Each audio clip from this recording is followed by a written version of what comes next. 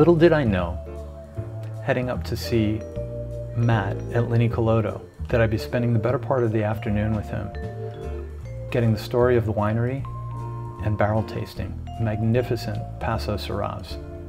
7 years ago, my wife and I were on a road trip in Paso. We pulled off to the side of the road, went on a dirt road to this little wooden shack, and that was the beginning of Linne Calodo. Now they're a full-blown winery, producing world-class wines in Paso. If you're up there, make sure you check them out.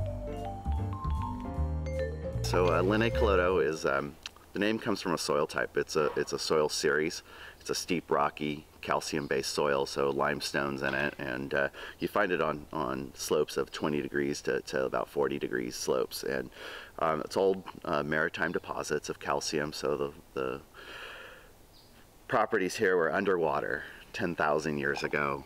There's whalebone fossils in it, scallops, and you find this is the distinction of this Willow Creek AVA. When I make wines, I make regional wines. I make wines that represent this area. I blend everything I produce. So I'm working with Syrah, Grenache, Mourvèdre. I have a little bit of Cinsault, a little bit of Tannat. I have a little bit of Grenache Blanc, Picpoul Blanc, Viognier, Carignan, and I see it as a spice rack. It's a lot like cooking.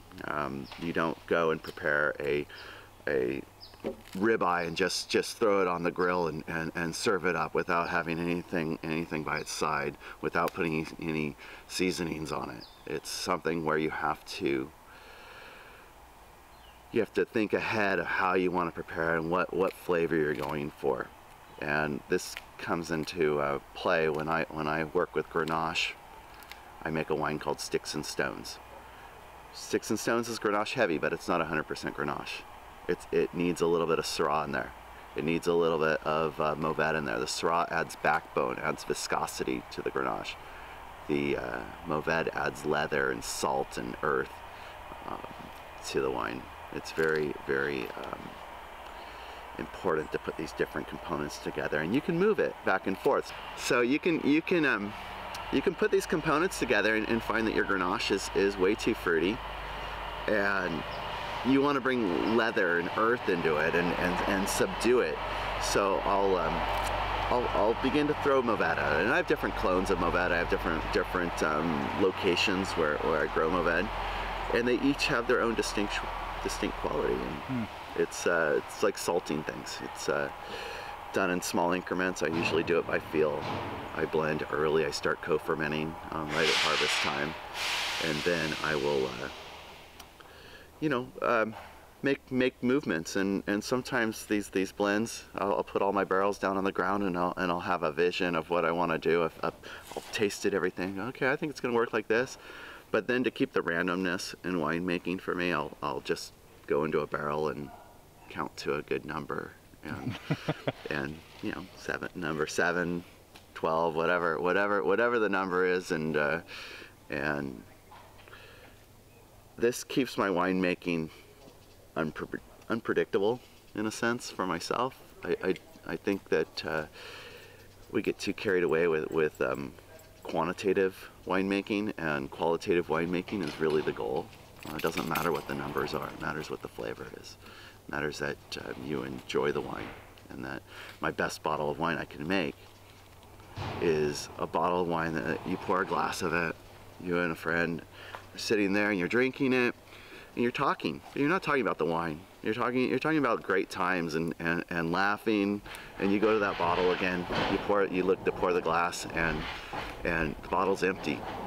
And you go, oh my gosh, where'd it go? And that to me is my best bottle of wine I can make, because it brings about conversation, it brings about happiness. And dry farming is all the rain, all the moisture, irrigation you're going to get is coming from Mother Nature. It's coming from rain. And you plant your vines, and you put them in the ground. You usually have to space them out a little bit wider. So we're looking at anywhere from 8 by 8 to 12 by 12 spacing. This allows the plant to have more soil for it, and more moisture per plant. in that soil. The wines are intense. The quantity of fruit is diminished because you don't have a lot of plants per acre. So you can't expect a plant to carry 20 pounds of fruit and end up with 4 tons per acre. It's just that's not feasible. But yielding on my dry farm vineyards are about ½ ton per acre to 1 ton per acre is pretty reasonable. And it's a true picture of the growing season. When people ask, how's the drought affecting you? A dry farm vineyard is the purest example of how the drought affects you, because your only choices are dropping fruit off the vine to diminish the workload of the plant, or cutting your shoots so your water doesn't have to go as far out to the tips of your shoots, and trying to keep that moisture down in your clusters and for the health of the plant. So it's a game. You can dry farm in certain areas where you end up with rainfalls, and some areas in Europe you see summer rainfalls. I think it's called the Mistral. Exactly. And where you have those, you end up with that watering. It's a natural form, and it can be a great year if it happens at the right time. It can be a bad year if it happens at the wrong time.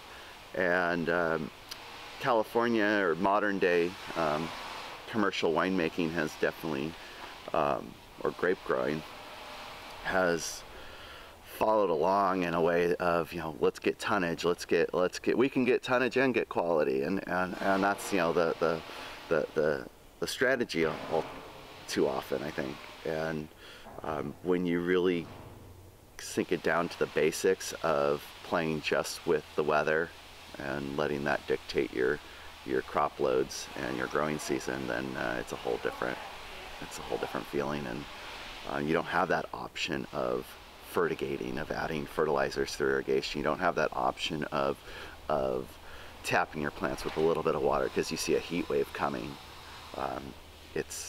It's really, you have to play with a different set of tools, and I use this dry farming to learn how to take my other plants and push them to their edge. As I said, I've said this before. It's my plants never look all that great, but they produce very intense fruit that shows a struggle of life. Winemaking is, for me, it's one of the few industries where you can go full circle, where you can see a piece of property, dream of planting a vineyard on it, lay it out, choose your plants. I mean, you can do this in cooking, you can do this in gardening. Where it changes, I think, is that you plant the vineyard. It takes 4 years prior to pulling your first crop off of it. You bring it into your winery, which you also get to plan and build, and decide how you want to lay it out, how you want to process your fruit, how you want to store your fruit, what you want to store it in, whether you want to go to oak, concrete, stainless steel. You have all these options and sizes of barrels. Then you finally get to blend it. You get to put it together and take what you grew, take what you planted so many years prior, turn it into wine, store it in barrel for these years, let it become itself. Let it it becomes personified, because when you work with it intimately, you have a relationship with them, and you go, oh gosh, this block is always such a pain. It's always high acid. It does this thing when it ferments, but it turns out great. And over the years, I've made wines like Problem Child and Overthinker. And yeah, well, I mean, I think the whole story, it starts with my first time on a vineyard, mogging, picking material other than grapes. You're sorting fruit. And picking lugs, the 50-pound lugs that the pickers are throwing their clusters into, and you're moving them over into the trailer on the tractor. And that's your first time sorting fruit, really.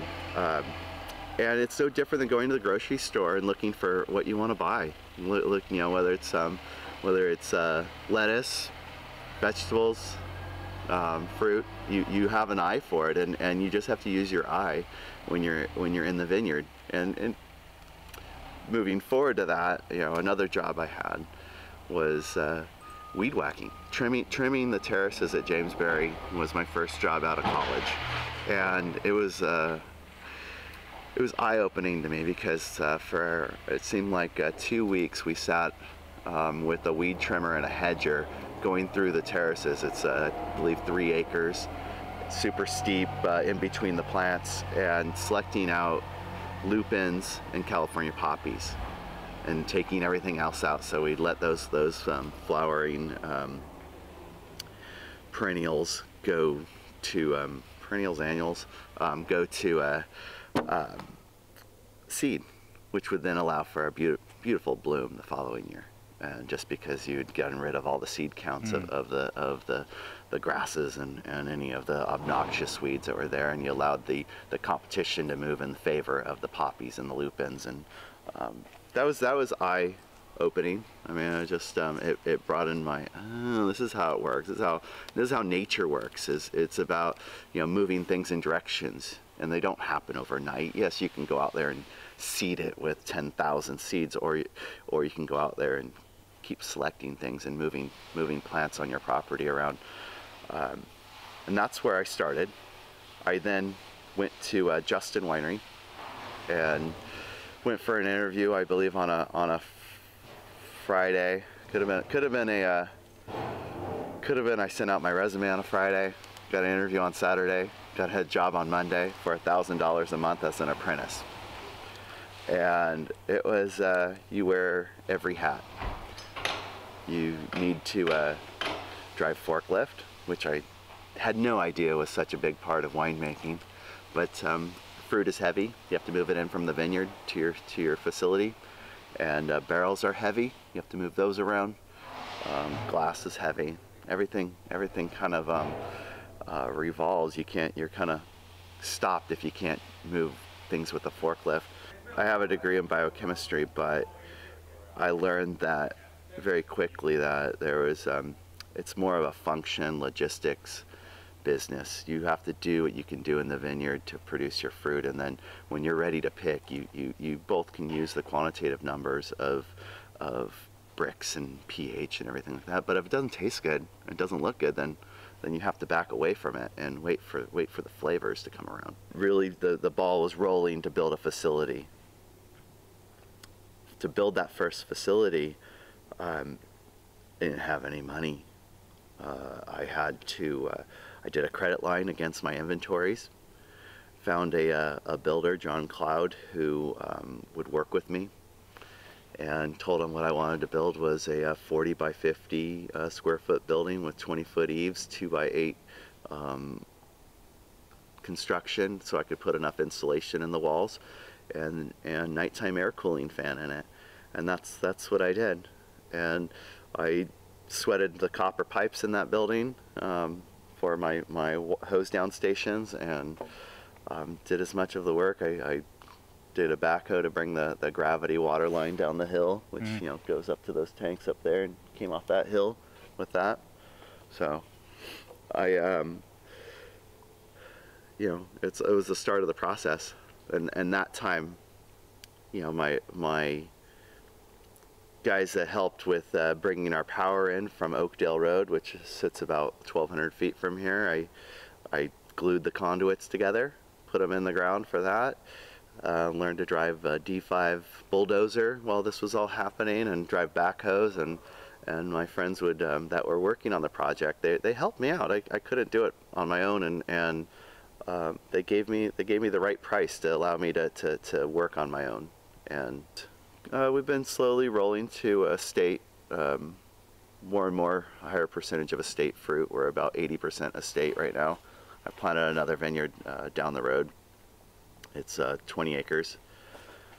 Learned from my first vineyards, put everything on very drought resistant, high drought resistant root stocks to mitigate the droughts, and also I can deal with more vigor of my plants. If the plants are bigger, I can always cut them down. I originally went after an idea of very devigorating root stocks, but then struggling to get enough growth on them to survive winter kill, spring freezes, everything really spirals when you have devigorating rootstocks. For my future, I've planted new clones. I've planted the Monastrell clone, which is also known as Mourvedre. I've put in Carignan, some different clones of Syrah, different clones of Grenache. I'll just keep increasing the flavor profiles and hopefully making new wines as we keep moving forward. I'm not in the business of replicating what I've done in the past. I want to make new flavors and new wines. And when you drink Linne Calodo wines, it's a journey. It's not about, oh, I love the 2009 Sticks and Stones or Nemesis. It's about, this is the liquid photograph of the vintage. This is the best fruit I can show you that I can farm with the circumstances of weather and the location I'm in, and this is it.